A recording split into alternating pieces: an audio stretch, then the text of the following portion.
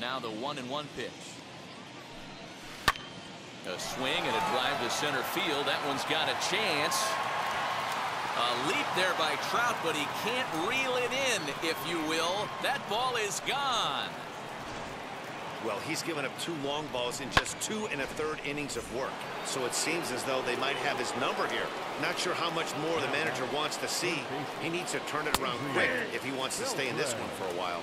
Adrian Beltre will stand in for the second time now as he looks at a called strike. It's 0-1. Fastball just inside.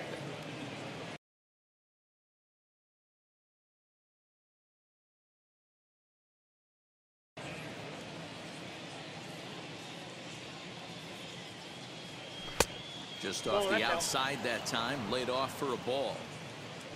1 out, nobody on. Hit well again, down the right field line. Gone. Back-to-back homers. Another excellent swing right there. That's multiple home runs in the same inning. Watch yourself. You're missing over the heart of the plate.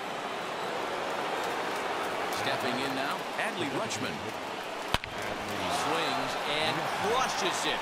Oh my, there is no doubt about this one, and they've done it again. Back-to-back-to-back home runs. And we've seen 4 round trippers from these guys so far. Dan, Dero, what do you make of all this?